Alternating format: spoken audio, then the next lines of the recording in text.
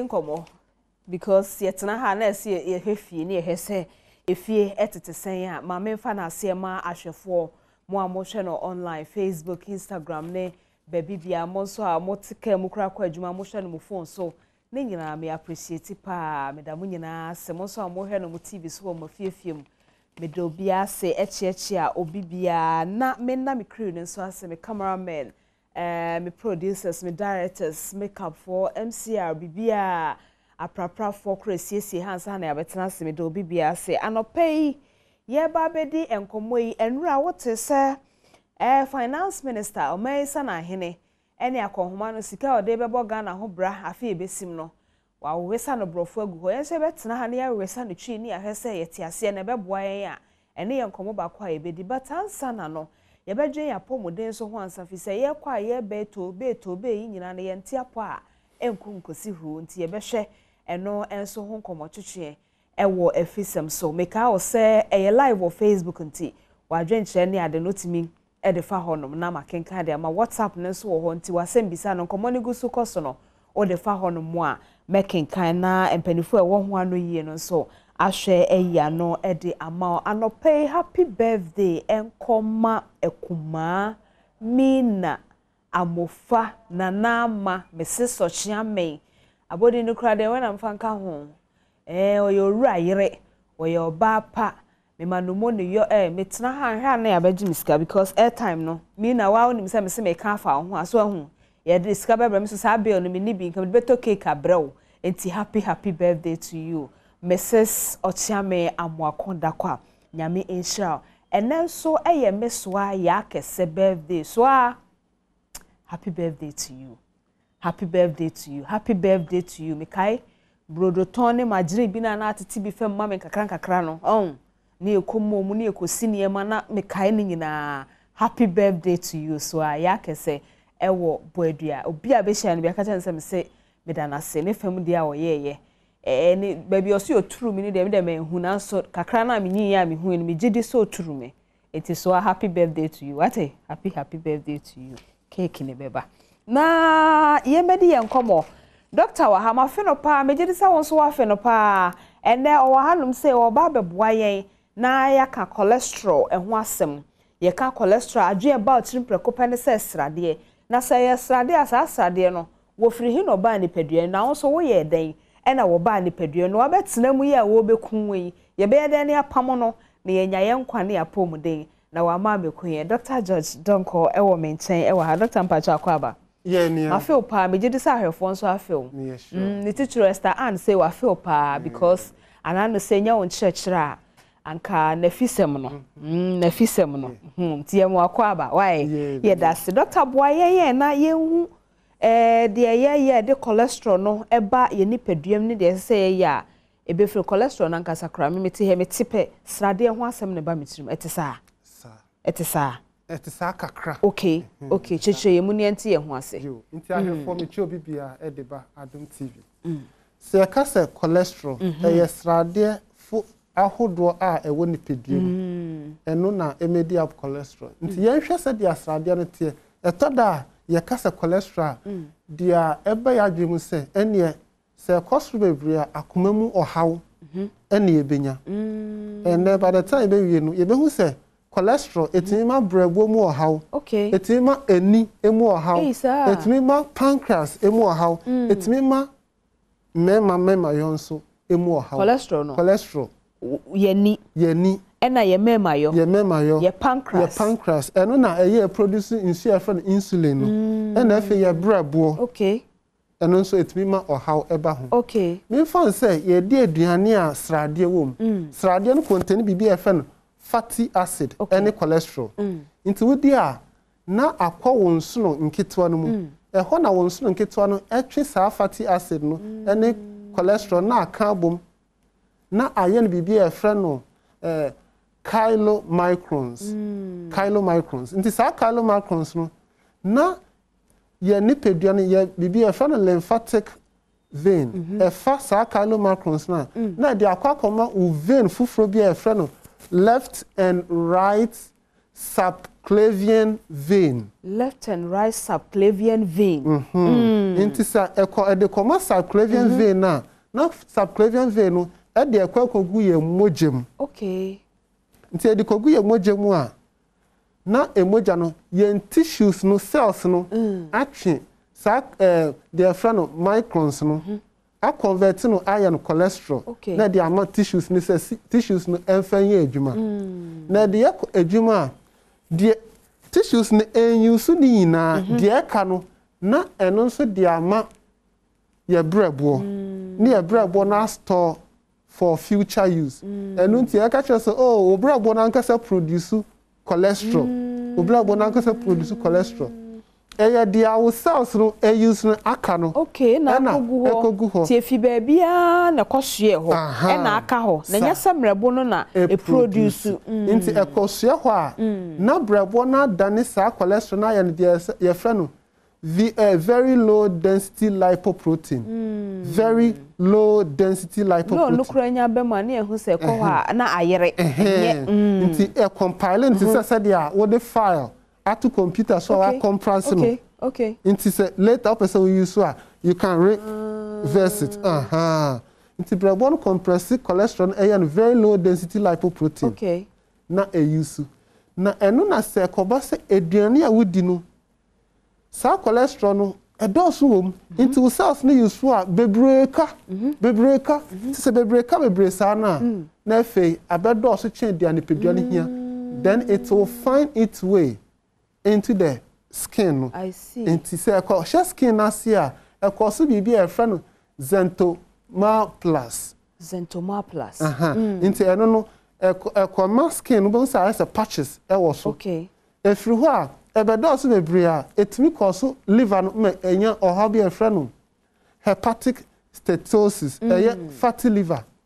Hepatic steatosis, fatty liver.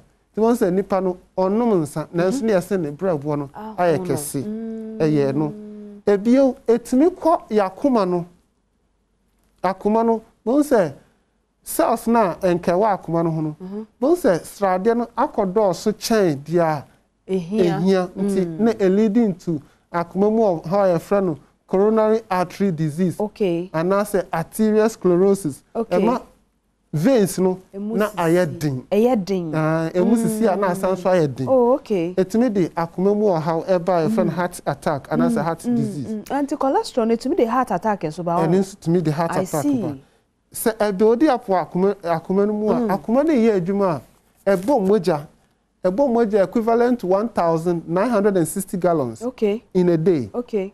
Inti eno na about 5% of emoja no ekọ akoma no ankasa eho.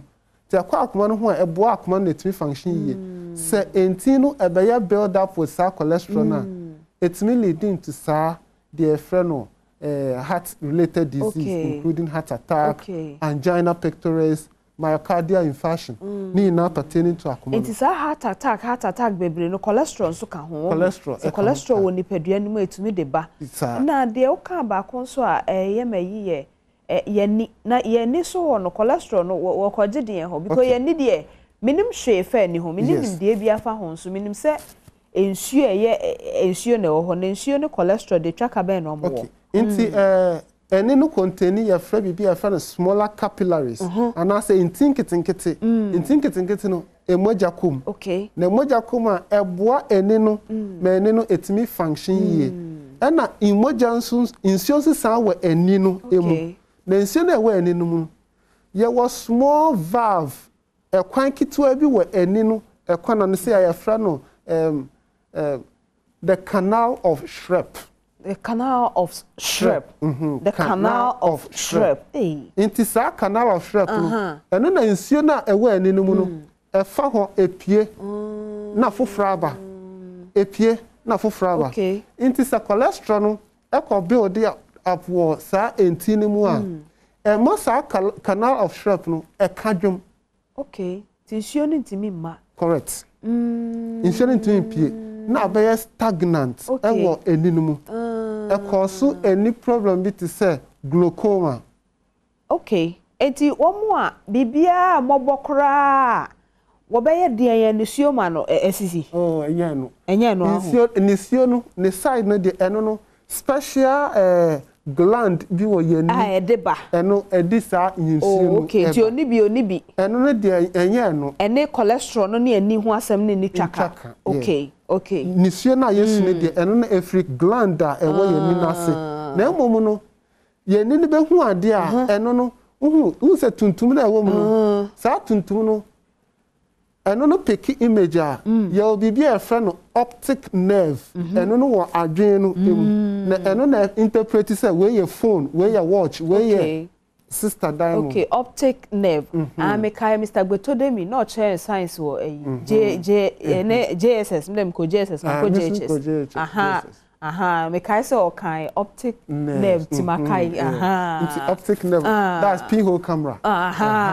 me ni akoto Mr. Gbetodemi pacho matching de oye na so aba no pe yon enti eno no eninu mu de eno it keeps the eye healthy okay enti enu keeping enti say cholesterol ko build up wo emu a emo sa insulin mean flow na ama sa glaucoma na eba obi wo hokra wo hwe na nikosua na wo hwe ni din a obewu se enikosua no nso bibi ring bi esa da enikosua no ho a eye fita cholesterol sa cholesterol na hwemani ase yeah ewo ho ananye se na hwe no ebusia ye di enkomo cholesterol ho nkomo but eni ho nsem nyina aba bene na emese ye twe yadwen ekosie because to da bia aya na wo ho na mpofrum bon se wani ayekokọ mpofrum bon se wani suye obibi wo fe kire ho na akoto drop bi aguso da bi ewo mote bia na cholesterol bi fi ba bi na say bibi wo baby nti ye hu sa de no a enye ye pese ye bekakopɛ bibi de agugu so sa so hu obi o onim eni hu okay no boa okay aside that no ye obi bi e fe no pancreas no ye nipadua na kwa akitua bi a eyi insio a eboa na eduane edi no sasrade sugar wo mu a sugar no eba down okay na eyi insio bi e fe no lipase na se ekoba se e produce lipase na cholesterol na we you know convert cholesterol no into your friend no free fatty acid pancreas no e produce lipase the lipase no e convert your friend no cholesterol no into free fatty acid okay excessive production of free fatty acid no ebema o pancreas no ebenya their friend acute pancreatitis nti ya kase anytime we bet word medical word titis itis inflammation of a condition okay into what conjunctivitis inflammation of your conjunctiva when you know inflame your conjunctiva so liver na inflame your friend hepatitis into say pancreatitis there inflammation of the pancreas Martin Cheche na say. Oh, Matthias say. Inti say pancreas no eyi insio na efan lipase no more it me convert sa cholesterol no into the efan no free fatty acid. Okay. Na sa fatty acid no ebe do so change the anipeduane here pe it me ma pancreas no ebe ye inflame. Okay. Over time so ye inflame no. Otimi reduce the ability to work. Into ability to work reduce over time when say afa there sa insulin say produce insulin produce na afa say oh nanko ni sugar problem then see ane de na akwado borderline crime chassis free baby okay because of high cholesterol na yentimi anhwe ni yi say ebedo cholesterol bedo say dem can say it lead into fatty liver no liver no be ye kese a a press vein connected to other organs to say spleen no na juma ya ne say to say me fan say wo na apima de bon say ache odwa ha say etimi utimi ya dwa wo nsa the control sa lymphatic system no na ya friend spleen na sa spleen no se brabo ne akase a vein bi every brabo no come be spleen no e press no into insure spleen no eyi free no mu no entimi yi na insure na be stagnant was spleen mu na cause enlargement of the spleen. Okay, nti e kan hye. E kan hye. Aye say e bia banche a efifi wo botan ho. Oni saa hoden na e de nyin nti aka na hye na aka batare ho. Yate ase. Yate ase nti bibia obi ehu ni nipadua se eye no. Enye se prekopeda ko asem. Precise. Ne se nipadua no metewase ya ono no chen distillery ayi industry. Pipes no na mu sa basa bia wo de ene na mu ekokoye. Na ba ko na kan ya me ye mahye esan hia me pa ye wo se mema no mo ye den. Rectal dysfunction. Okay. Inti rectal dysfunction. Say mema obama sorry entimi nye adwuma ye. Entimi sorry na enye adwuma. Entimi na asajo. Ebetimi asori all right. But entimi mfanshin. Na ajo. Say never. Say ntinu mu ebe ya builder. Unza mema ye know it's more of intim kwa. Matete sansem no. Say akuma no bo ntentem sa bre na ema emoja kwo na amana edin. Okay. Say cholesterol no pedoso a esi sa entinu mu esi entinu mu a entinu emoja nkoho ene ye baako. Okay. Ebio se cholesterol sa build up for sa entinu mu a emoja na ese ekọ baby a friend ye hwa no ehọ na ye produce nsu ye friend testosterone and serve as their friend libido na say sex drive se ko ba say sa bia no e sha say emu si a esi pe ma moja ntwi flow nko bia testosterone no produce free na ema be ma no go say ni sex drive no abafom no wanya sa erectile dysfunction from okay enti sa cholesterol creatine crowd build up our prostate mu na be ma twinya enlargement of the prostate. Oh okay, cholesterol ko no cholesterol no enti ubo se o be ma bi wo ho no ono atimi hu se sabio ne be ma timi sore nso want me fanshin wo ba so papa enye afichire ho twame toto se den asem ena enye maame na owo kwan ho no se jekono anom asem dabi wo mote you have to go further. Enti the fact say etimi sorry but etumi nya adwuma obi amodua dabi ena enye oba ko no a wo kɔ ne ho no na ye nkɔ ne ho dabi wo so obi wa na dwen no oh hey lady way o run ne ho ma krantimi dabi o yare lady bi anya wo hwe so Roma utumi ye education there you won because one say imagine say be man netumi asori all right na mom de opese ode ye no na atwansa ajojo ena bia why sa wo sa nipa kro no ho be ba komienu miensa de obeka no say yese ma na ba no bi o ha he oro no ho kra untumi nya no ho enye sa o yare sa ya otete mebua enye oba bia na oro no ho a untumi nya no ho adwuma brother wo yare ntina doctor donko wa heya na no won ma na mafini because obemo ato ho asese wo yare nya duabo na enye sister bia na okono ho a untumi mfanhye na sa cholesterol no obi wo ho ade a e fan to say margarine ana say oil a tituru oil na apart from ngokoko onni bi da because obenya cholesterol eno na we ni a wunya bi enya ngokoko no eya assume say ngokoko no di a enye no kre sa na bi no madwen yom say enwo de papa ni nyina ne kokoko no because eno na cholesterol bi anim na mo ba ko na ni fitemfita no ene margarine ni ekeka ka ho no de odi abenya sa ne te on okay nti say na te say ye ba no cholesterol sa ngokoko no de fine see ya ka see ya into details we say we local one eno na nka o see edi de ye sa won kwan ani no ana de say da ye no de ye unse abena ye de ye no ye we local abe okay agrek abe no is not meant for consumption o say abe akese no it's not meant for aye de ye nwo no nka se edi eni kwan se ye di na nka se ye de as for industrial purpose eni ye di yedi David is for industrial David yedi and abepa no the local one say no for abepa no enu kra wo ye nwo na unya dodo and yeso ye pedodo enu ne hia yare because to say factories na omo ye samina ne omo na nke hia no so they produce those ones for them and ye kwa yusu into we are eating wrong thing when ye yare nti sesi enu aso na ye die den de be yen nti yanko back to papa na ya say edi no ne mo amoye ngo no anopai madaroma why mo amoye ngo no nti say we use angwa any other oil na say one beyond certain temperature over 118 degrees Fahrenheit air qua e sha say generate bibi e friend free radicals free radicals no et say etima bibi bo apon okay etima bibi e bo apon titiri wo ye mogam si e di ko emu a nti si ye di angwa ye di achi for that temperature no beyond na we di ko mu petima wa wo de no kra ewo e sha se bobo apon na esisi wunti no na da no che yen se ayi for no wo mu eche bayire ne hwanhwa wo che sa de che na no de ayi suta sa ma wo tenu sa no di a etimi because sa free radicals nti ka de be ne se wo de ayi aduane no kra ti say ye ne ayi adult no the quantity of fat ayi hia no is about 20